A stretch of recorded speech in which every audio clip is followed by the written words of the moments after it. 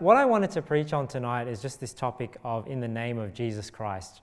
I've just been thinking about it a lot, just with the whole issue about modalism and all that stuff that came up. And this has kind of been thrown into the mix, but I think it's actually something it's a topic that is actually separate from it, even though it's somewhat related. So tonight's sermon is just going to be about when we baptize people, what should be the words that we say. And what is the practice that we see in the New Testament, and how do we explain, obviously, why we say what we say. Now, so that's going to be the title of the sermon, in the name of Jesus Christ. Now, if this is Matthew 28, so let's just read this, because this is basically the passage. If you were to ask somebody, why do they say what they say when they baptize somebody? This is really the passage that everyone goes to. This is the reason why, I've always done it this way, and what has been traditionally done, right? But then, after I go through this sermon, you'll see I don't think it actually fits with what we actually see the apostles doing, and I think there's another explanation for why this passage is phrased the way it does, phrased the way it is. So in Matthew 28, it says here, "And Jesus came and spake unto them, saying, All power is given unto me in heaven and in earth. Go ye therefore and teach all nations, baptizing them in the name of the Father and of the Son and of the Holy Ghost, teaching them to observe all things whatsoever I have commanded you. And lo, I am with you always, even unto the end of the world. Amen." So that's the common practice, right? The common practice that, I guess not every Christian does it that way, and some Christians don't even say anything, right? When they baptize people, they just say they baptize them. And then they just might, because if you think about it, when John the Baptist came, what was he saying? Right? I mean, nobody really knows what John the Baptist was saying when he baptized people. We only know what he was saying was probably he was pointing people to Jesus, right? He was talking about that there cometh one after me, that whose shoes latchet I'm not even worthy to unloose, and he shall baptize you with the Holy Ghost and with fire. And we'll see later in Acts 19 that he baptized with the baptism of repentance, saying unto the people that they should believe on him which should come after him, that is on Christ Jesus. So it's not until here that we get Jesus saying this, and this is where people get this common practice. And I haven't really looked into the history of it, but I've read certain things where people say, like in the early centuries, it was the Catholic Church that added the things that they say when they baptize people, and before that, the church was just doing it in the name of Jesus. But I don't know, because that's history, right? So I'm not going to base my position on history. I'm going to base my position on what I see on Scripture. But sometimes history is just interesting to know. So this is the verse. So if you were to ask somebody, when you baptize somebody, why do you say, I'm baptizing you in the name of the Father and of the Son and of the Holy Ghost? This is really the verse that they will go to. And the argument is basically, that's the clear command of Jesus Christ before he ascended. So why would you ever question it? But see, the problem is when we try and fit that interpretation of this passage to the rest of Scripture. And this is what I'm going to show you tonight, and why I think what really should be said when we baptize somebody is that they are baptized in the name of the Lord Jesus Christ, as opposed to the name of the Father, Son, and Holy Ghost.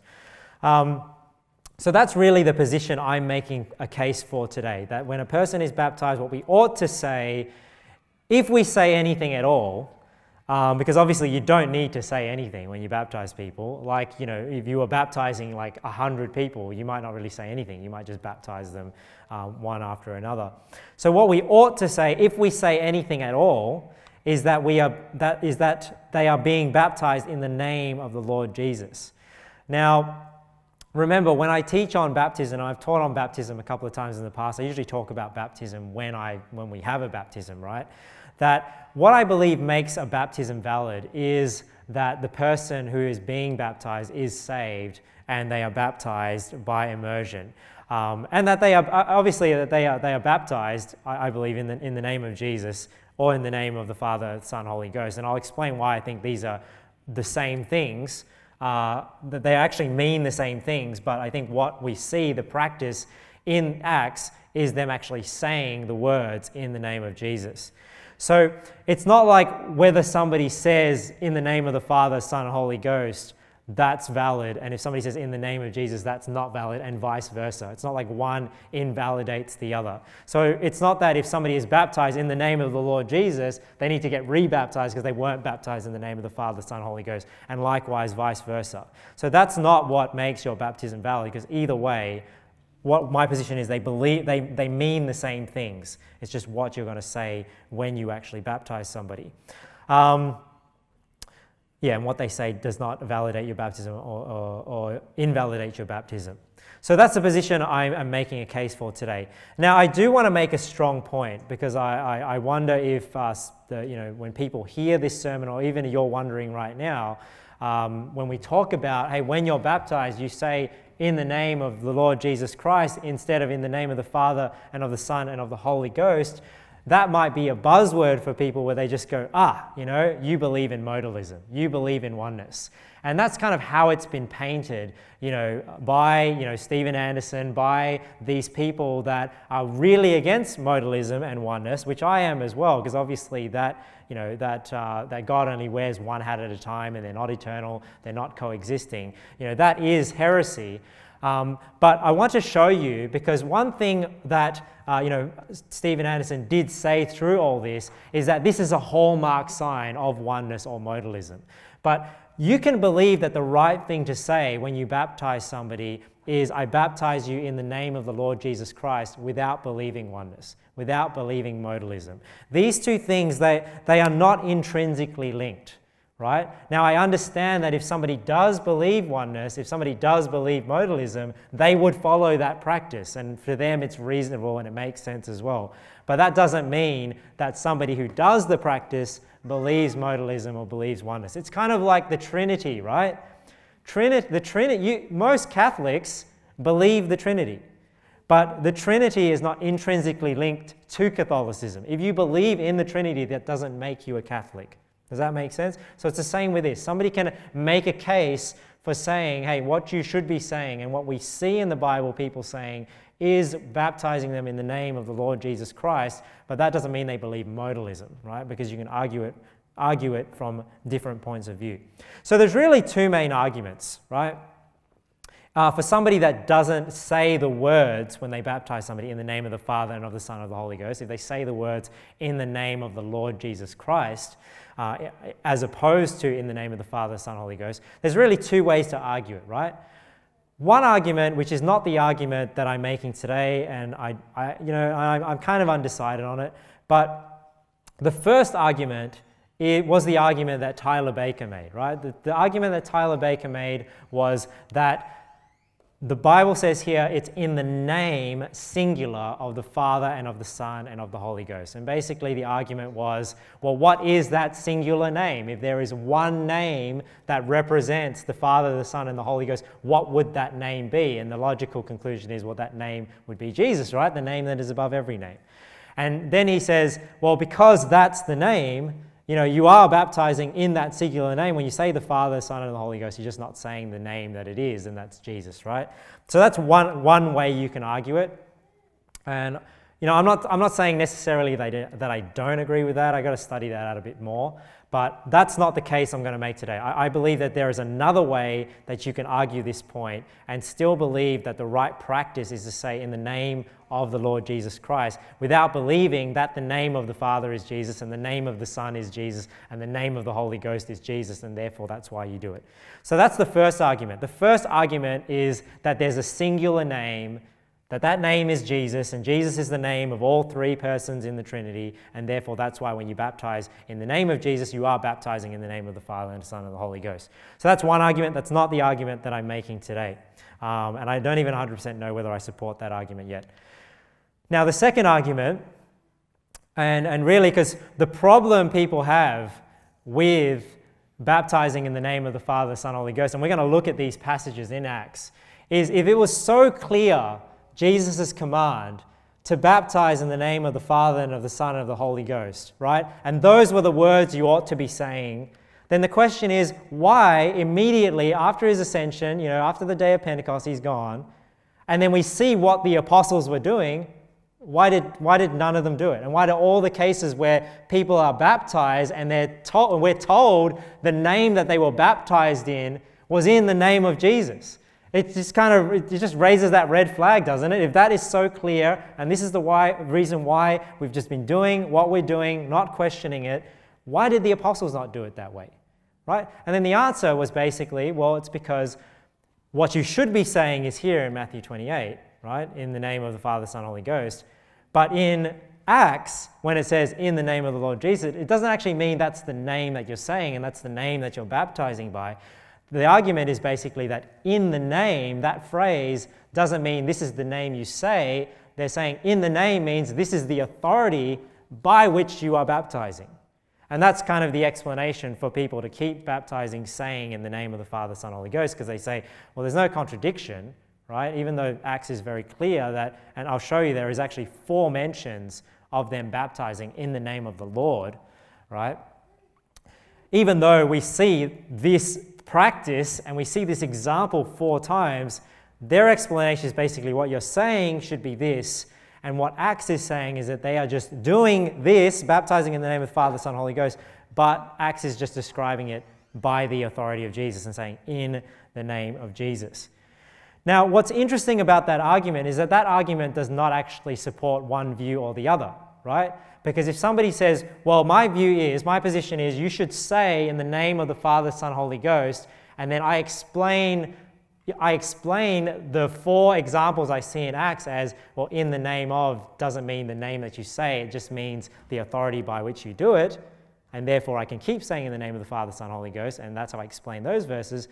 That position, that explanation actually works both ways. And what do I mean by that? Meaning, if my position is what you should say, right, is I baptize you in the name of the Lord Jesus, right, then we can go back to Matthew 28 and still understand this. There's no contradiction here. It still all makes perfect sense that what Jesus is saying here is that you need to baptize them by the authority of the Father, the Son, and the Holy Ghost. Does that make sense? So you see how like the position, the explanation of in the name of meaning by the authority of actually works for both positions. Because you can say, well, I'm baptizing in the name of the Father, Son, and Holy Ghost. And why didn't the apostles do it that way? Because they're just doing it by the authority of Jesus. Or you can take the position, well, this is what the apostles did, and this is what we are told they did, and why did they just, why does it seem like they just totally ignored supposedly this clear command? And your position is, well, I'm going to do what they did, right, as my example, and say, I baptize you in the name of the Lord Jesus Christ. And how do I explain this? I explain this it's by the authority of the Father and of the Son and of the Holy Ghost. But look at verse 18. Verse 18 says, and Jesus came and spake unto them, saying, all power is given unto me. Right? So when we're saying we're baptizing by the authority of the Father and of the Son and of the Holy Ghost, who has all that authority? Jesus, according to this verse. He's saying all power is given unto me in heaven and in earth. Right? And then verse 19 says, go ye therefore. I was always taught whenever there's a therefore, they say, find out what it's there for, right? So why is he saying, go ye therefore? Well, the therefore is referring to verse 18, the fact that all power and all authority is given to him. So all authority, all power is given to Jesus. He says, go ye therefore and teach all nations, baptizing them in the name of, in the authority or by the authority of the Father and of the Son and of the Holy Ghost. Why? Because he has all that authority. And that's why when you baptize in the name of the Lord Jesus, you are baptizing by his authority, and his authority has the authority of the Father and of the Son and of the Holy Ghost.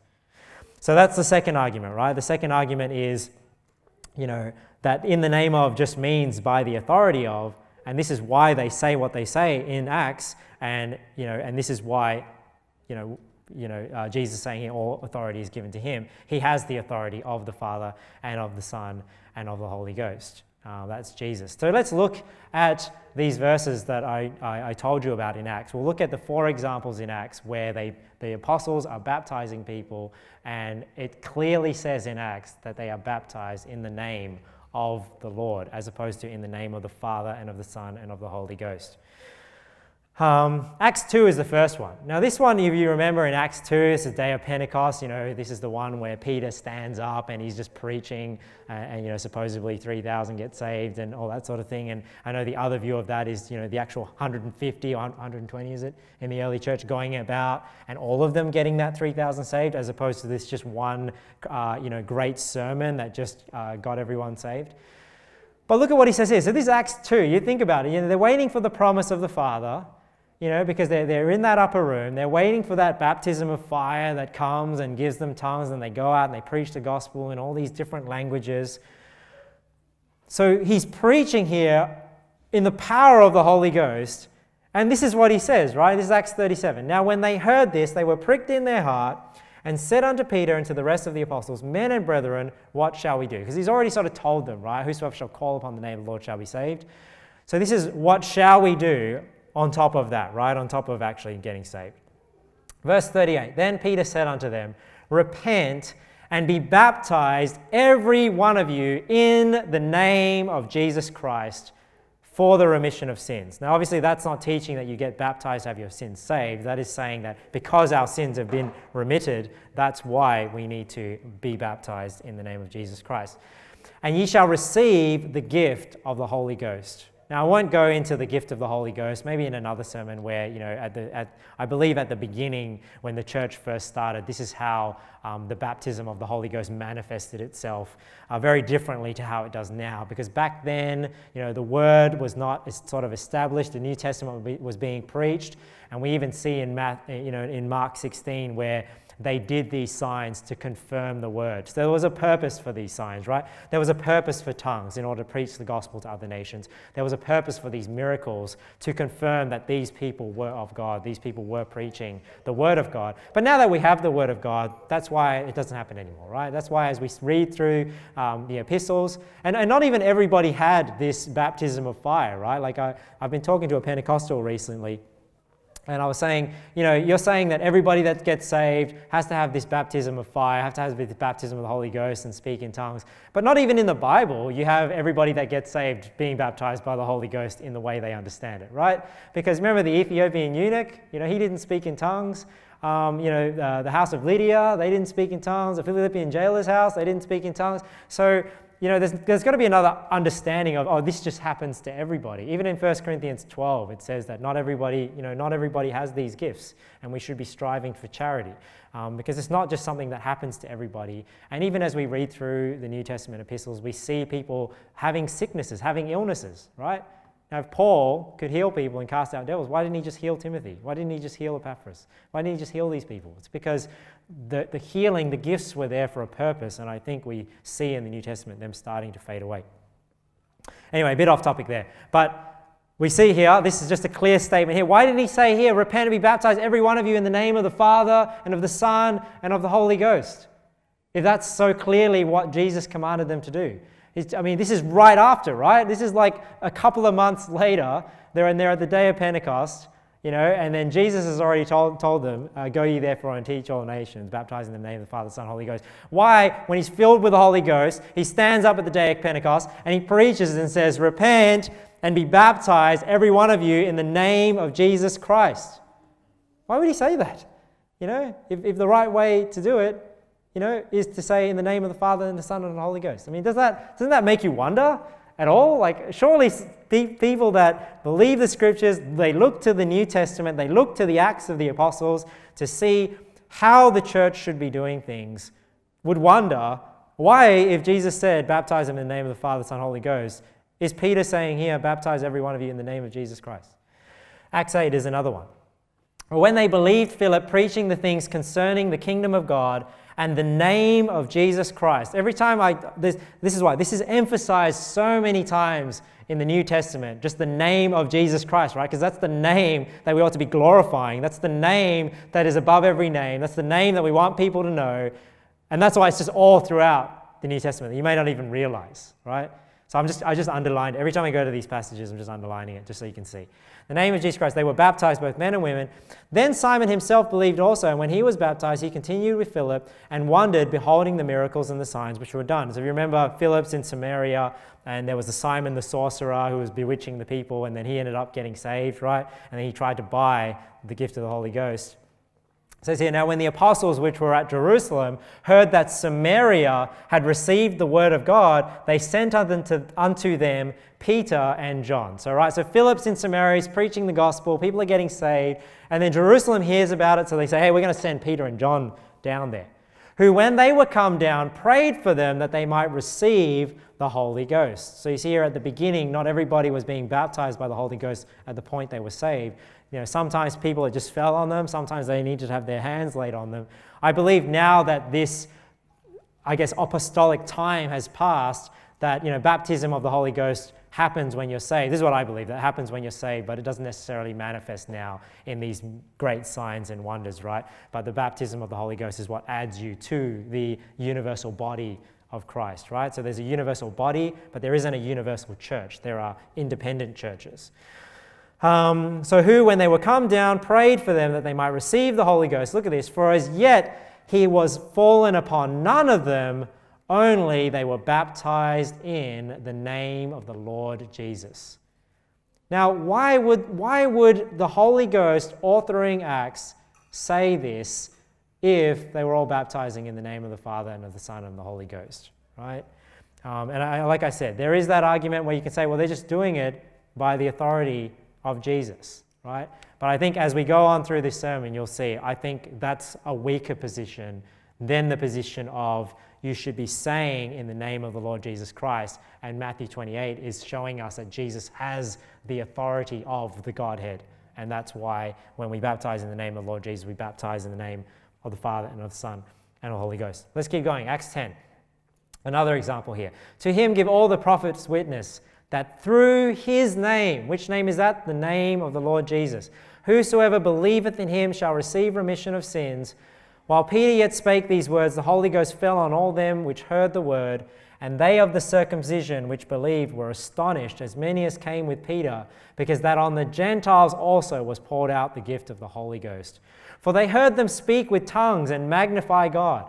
Then answered Peter, Can any man forbid water that these should not be baptized, which have received the Holy Ghost as well as we? And he commanded them to be baptized in the name of the Lord. Right? And what name is that? That name is Jesus, right? The name of the Lord. Then prayed they him to tarry certain days. So again, Acts makes the point here that they're not baptized in the name of the Father and of the Son and of the Holy Ghost. They're baptized in the name of the Lord, which is consistent with the two that we've already seen. Now, the last one here is in Acts 19, where it says here, where Paul basically finds these people that are trying to follow Jesus, right? They're disciples, but they're not actually saved yet. They're just following Jesus, but they're trying to follow Jesus, but they're not actually saved. They don't actually even know about the Holy Ghost. And it says here, And it came to pass that while Apollos was at Corinth, Paul, having passed through the upper coast, came to Ephesus, and finding certain disciples, he said unto them, Have ye received the Holy Ghost since ye believed?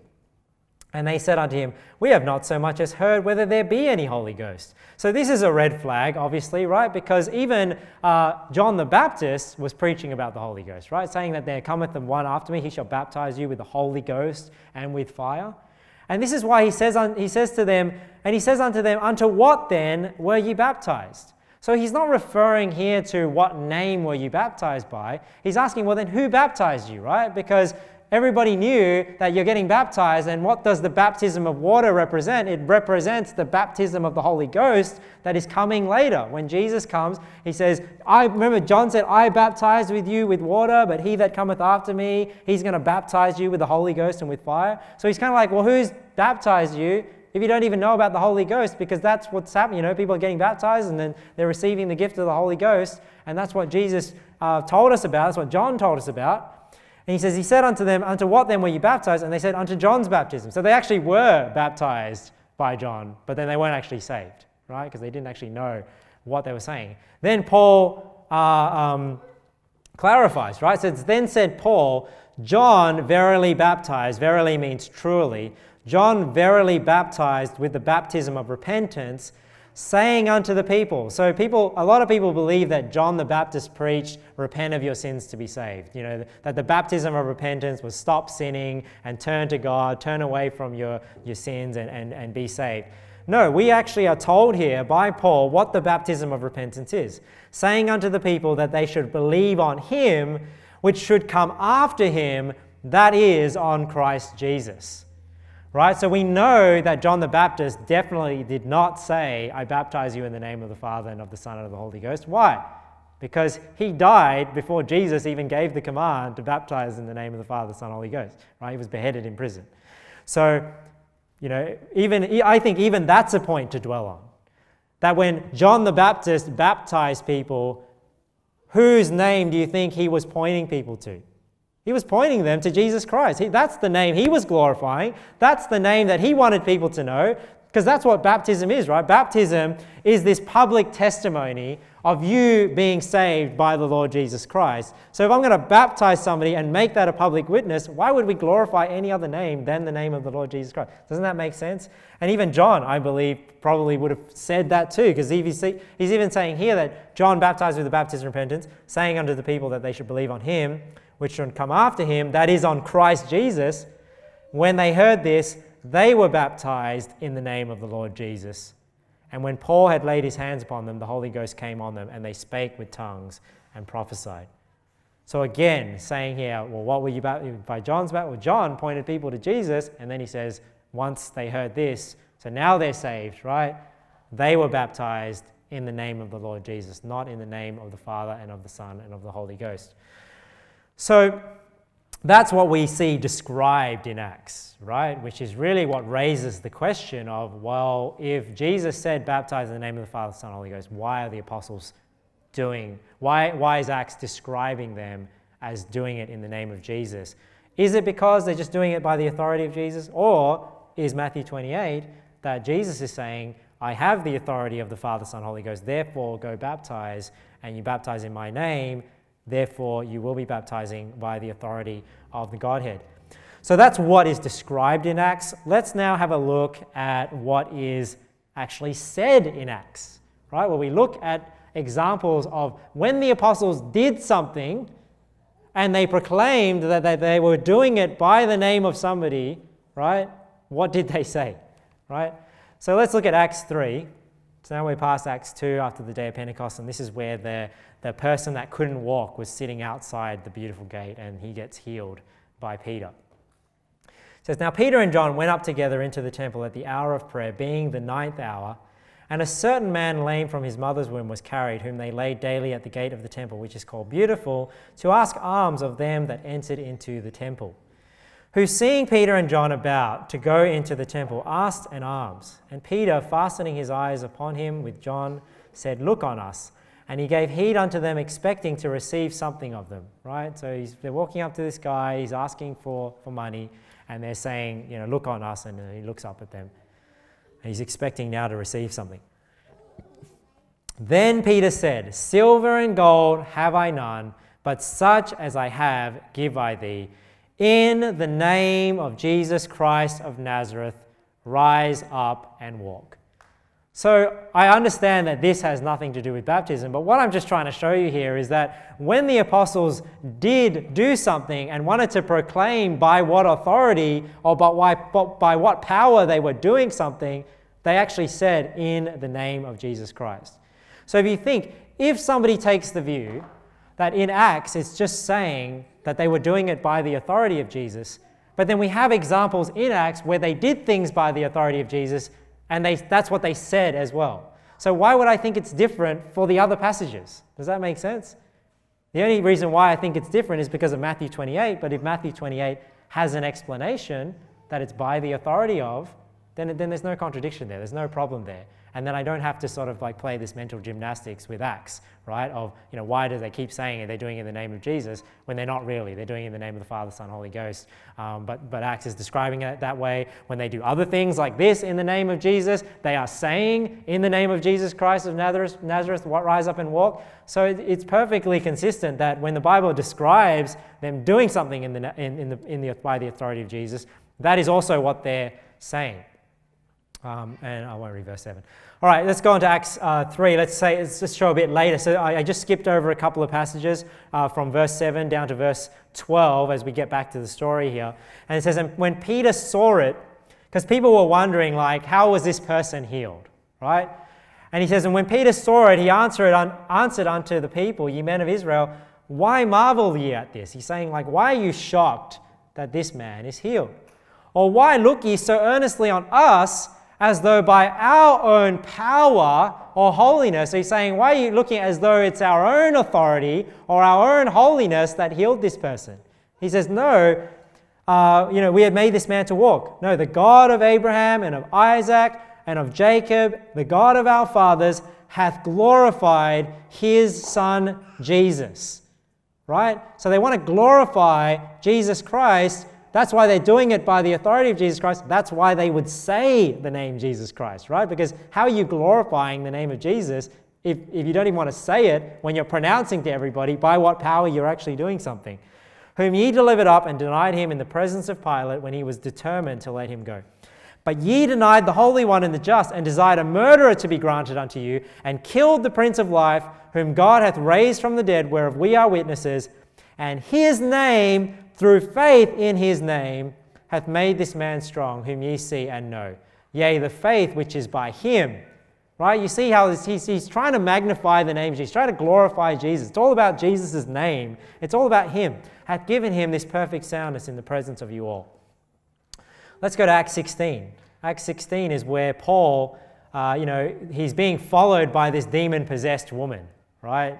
That is actually praising them for being the servants of God, but he eventually has to rebuke her, right? Because she's demon-possessed. It says, and it came to pass as we went to prayer, a certain damsel possessed with a spirit of divination met us, which brought her masters much gain by soothsaying.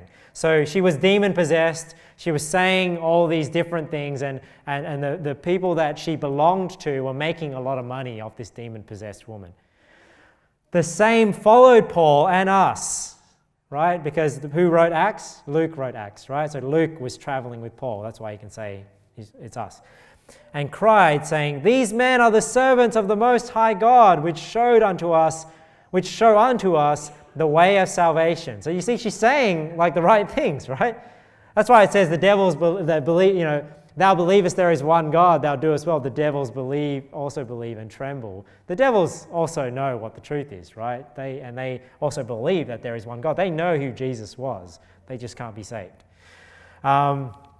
Verse 18, it says, and this did she many days, but Paul, being grieved, turned and said to the Spirit, I command thee in the name of Jesus Christ to come out of her.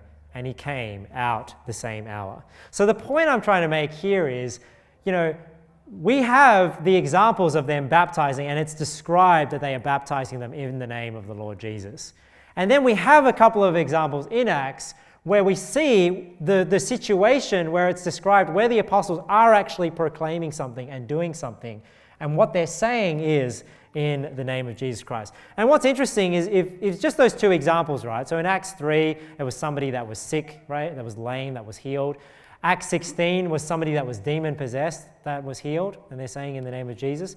And we actually compare this to the other places where the Great Commission is actually mentioned, right? Because the Great Commission in Matthew 28 is, go ye therefore teach all nations, baptizing in the name of Father, Son, Holy Ghost, and lo, I'm with you, teaching them to observe all things whatsoever commanded you, and so on and so forth.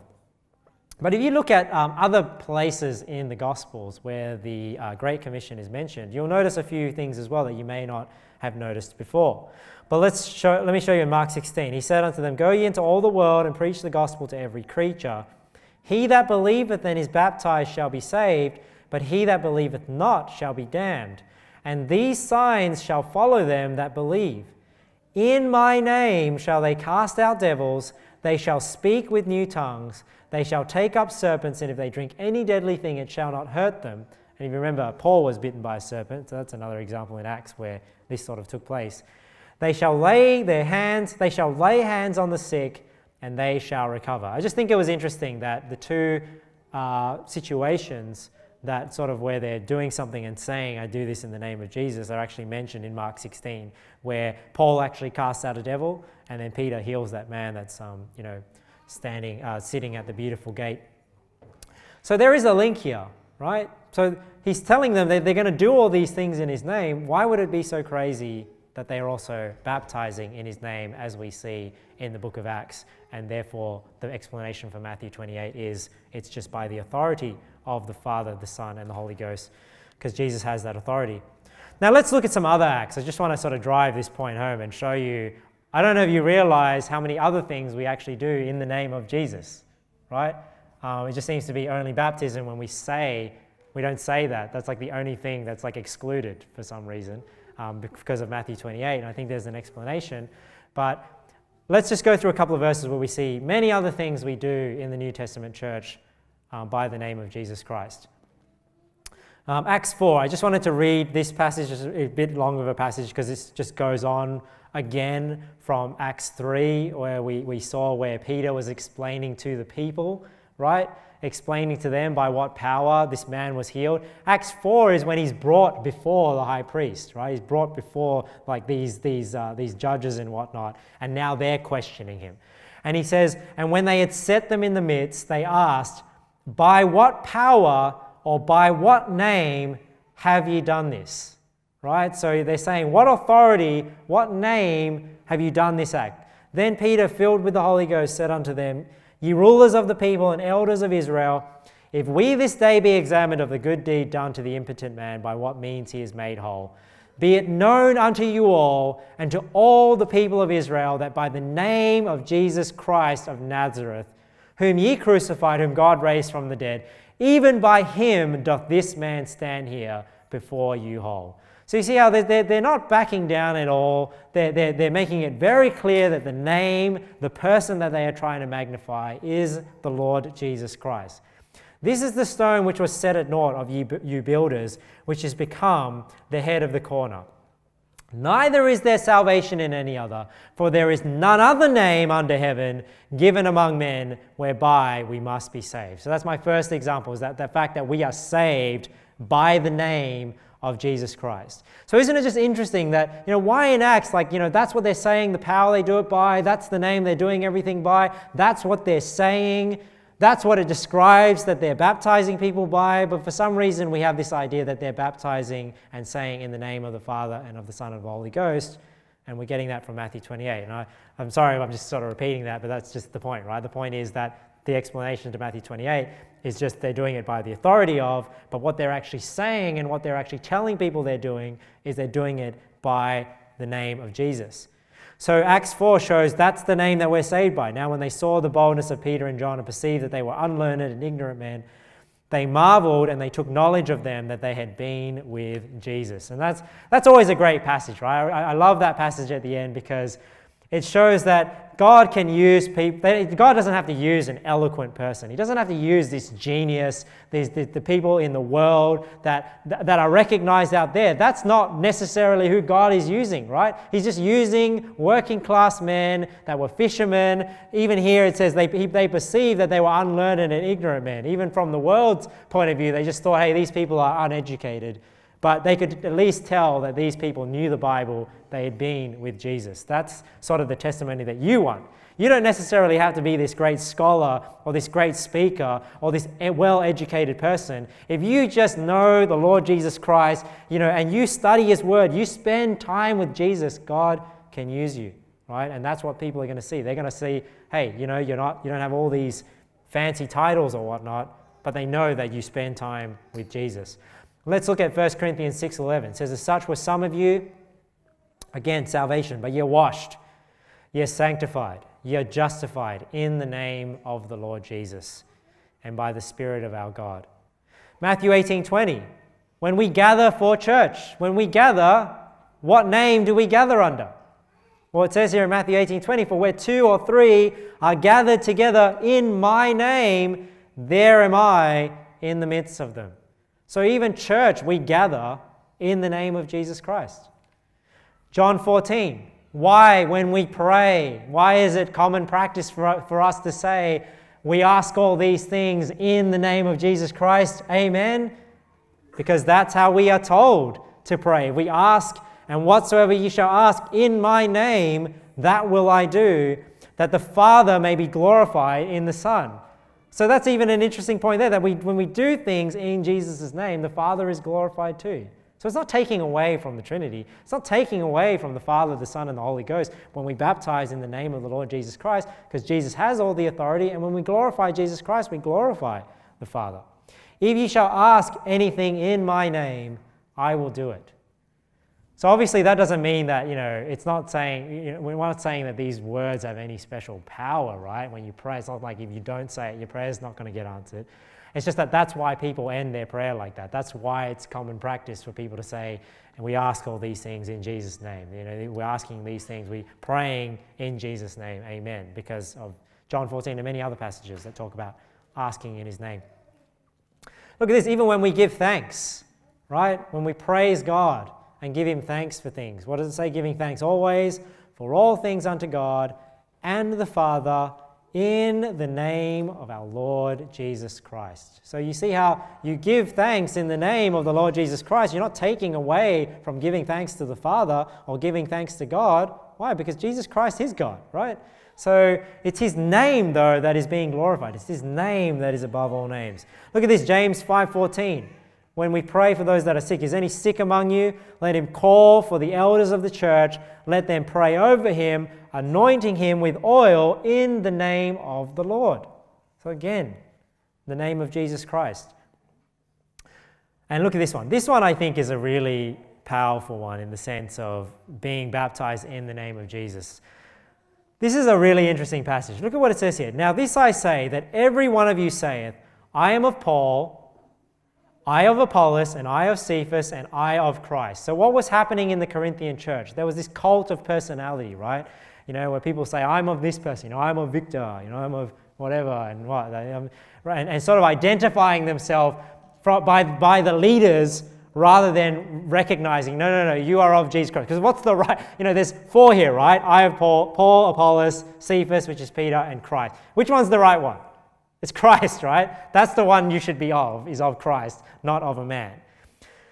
So people were saying different things, right? The people that were right were the people that were saying, I'm of Christ, because that's the right thing to be of. Verse 13, he says, is Christ divided? Right? So this is the context of what they're talking about, that we are of Christ, we are gathering in the name of Jesus, we do the things by Jesus Christ. He's saying, is Christ divided? No, right? Because we are all of Christ. But look at this. Then he compares himself to Jesus Christ. He says, was Paul crucified for you? No, Paul was not crucified for you, because who was crucified for you? Jesus Christ. Then he says, or were ye baptized in the name of Paul? Now, are we baptized in the name of Paul? No. But who should we be baptized in the name of?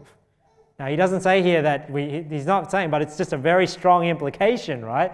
The strong implication here is that Paul wasn't crucified for you. You're not baptized in the name of Paul, but Jesus was crucified for you, and you are baptized in the name of Jesus, right? That's just, he says, I thank God that I baptized none of you. Oh, sorry, for you. Or were you, he says, was Paul crucified for you? Or were you baptized in the name of Paul? I thank God that I baptized none of you but Crispus and Gaius, lest any should say that I had baptized in my own name, right? So he's saying like, I'm not baptizing in the name of Paul. What name is he baptizing people by, right? And you say, well, he's baptizing them by the name of the Father, Son, Holy Ghost. But then why is he talking about Christ? Why is he saying, was Paul crucified for you? No, Jesus was crucified for you, not the Father, the Son, and the Holy Ghost. Jesus Christ was crucified for you. And then he says, well, you baptized in the name of Paul. Right? So it's a little hard to get around this, right? That's why, like, and honestly, it's not even really a big point, because I'm not saying that it's an invalid baptism if somebody baptizes by the name of the Father, Son, Holy Ghost. I just like doing things right? Like if things are not done the right way, I like to change, do it the right way. And if the Bible's pretty clear that the thing I should be saying when I baptize people is I'm baptizing in the name of the Lord Jesus Christ, and that makes complete sense with everything we see in Scripture, then I don't see a problem with changing, right? So that's why I have changed.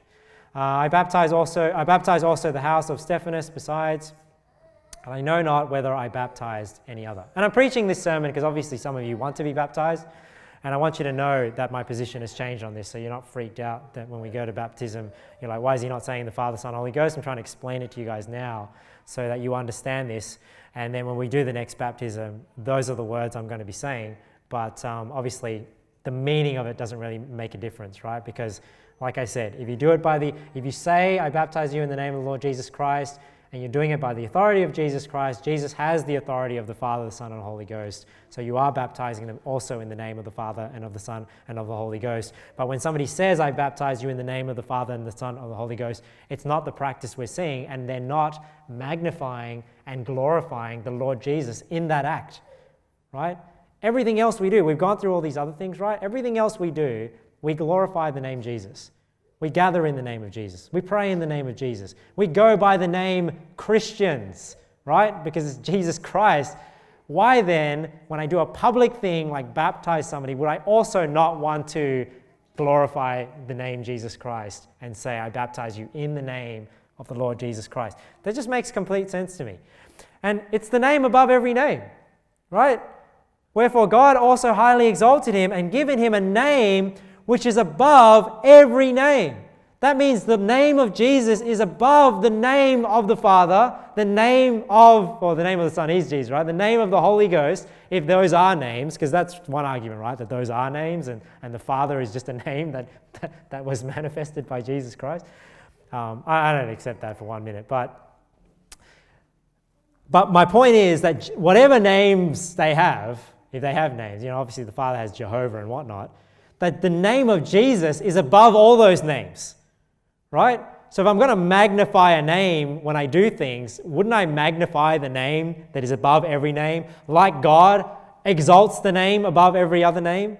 That at the name of Jesus, every knee should bow of things in heaven and things in earth and things under the earth, that every tongue should confess that Jesus Christ is Lord, to the glory of God the Father. Look at this one. This is a really interesting one, right? Ephesians 1, it says here, which he wrought in Christ when he raised him from the dead and set him at his own right hand in the heavenly places, far above all principality and power and might and dominion, and every name that is named, right? So it's Philippians 2. But look at this. Not only in this world, but also in that which is to come. So God is saying here that the name of Jesus is not only above every name that you know now, but it's above every name that will ever be, right? Every name, but also in that, not only in this world, but in the next world as well, right? When we go into the millennium and the new heaven and the new earth, the name of Jesus Christ will still be the name above every name. Look at this passage in Colossians 3:17. Just sort of summing it up now, just coming into a close, but even in Colossians 3:17, whatsoever ye do in word or in deed, do all in the name of the Lord Jesus, giving thanks to God and the Father by him, by Jesus Christ. So isn't that consistent?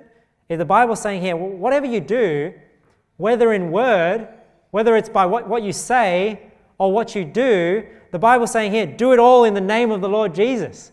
So why would it be crazy if I'm going to baptize somebody, I'm doing it in deed, right? Because we're gathered in the name of Jesus. Wouldn't I also do it in word and say, I'm baptizing you in the name of the Lord Jesus Christ? I mean, that just makes complete sense to me, right? Giving thanks to God and the Father by him. 2 Thessalonians 1, this is our purpose, right? Wherefore also we pray always for you, that our God would count you worthy of his calling and fulfill all the good pleasure of his goodness and the work of faith with power, that the name of our Lord Jesus Christ may be glorified in you and ye in him, according to the grace of our God and the Lord Jesus Christ. So what's the conclusion, right? And I'll just sum it up again. Number one, if Jesus is the name above every name, right? So if Jesus is the name above every name, if we are to do all in the name of Jesus, if we, like we read in 2 Thessalonians 1, we are to glorify the name Jesus in everything we do, why then would it be weird or crazy or unorthodox for somebody when they baptize somebody to also proclaim that they're doing it in the name of Jesus, right? Especially when it perfectly fits Matthew 28. There's no contradiction with Matthew 28 if in the name of means by the authority of. Because like I said, when you baptize by the authority of Jesus, you are baptizing by the authority of the Father, the Son, and the Holy Ghost. And Jesus says all power is given unto him. So There's no contradiction there. I can accept what Matthew 28 plainly says without then having to deny the examples we see in Acts. So why would it be unorthodox to give honor to that name in baptism? It fits Matthew 28. It's the example we see in Acts, both of what was described and also what the apostles said when they did things in the name of Jesus. So we see that it fits fine with Matthew 28. All power is given unto me. Go ye therefore and teach all nations, baptizing them in the name of the Father and of the Son and of the Holy Ghost.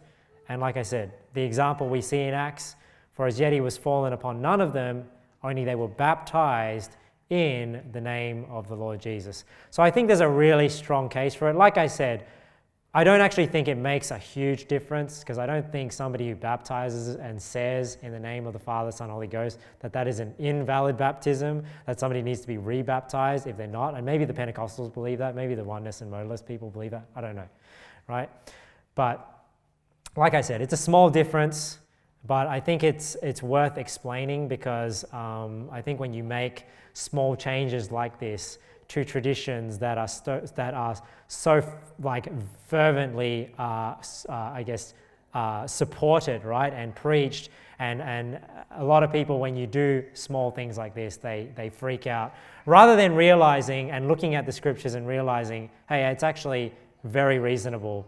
We do everything in the name of the Lord Jesus. We glorify the name of the Lord Jesus. Why then would it be unorthodox to also baptize in the name of the Lord Jesus, when that is even what we read in Acts? That's what we read in Acts. Anyways, I hope you learned something. If you have any questions about that, feel free to ask me afterwards. But let's just close in prayer, and then we'll sing one more song. Thank you, Lord, for your word. Thank you that we can, nut out passages like this, and that we can learn. And Lord, that we can try and have our church, Lord, do it as close as possible as we see and what you reveal to us in the scriptures. So, Lord, give us wisdom. I pray, Lord, that we would never hold the tradition of man above the commandments that you have, that we would make your commandments of none effect by our tradition. Lord, I pray that we would always examine every tradition, and Lord, just make sure that it lines up with your word. We thank you, and we pray all these things in the name of our Lord Jesus Christ. Amen. All right, let's sing one more song, and then it's good. We're finishing a bit earlier these days. We're going to sing Take the Name of Jesus With You, just to reflect on the sermon that I just preached. All right, here we go. Take the name of Jesus with you, child of sorrow and of woe.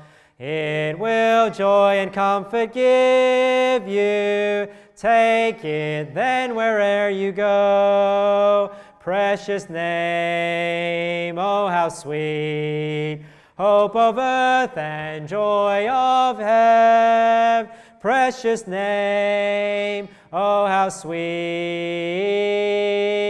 hope of earth and joy of heaven.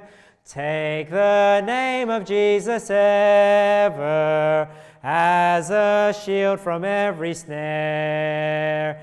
If temptations round you gather, breathe that holy name in prayer.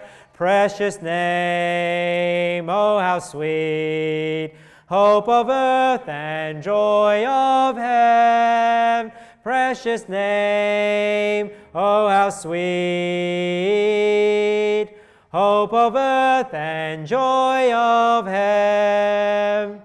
Oh, the precious name of Jesus, how it thrills our souls with joy, when his loving arms receives us, and his songs our tongues employ. Precious name, oh how sweet, hope of earth and joy of heaven. Precious name, oh how sweet,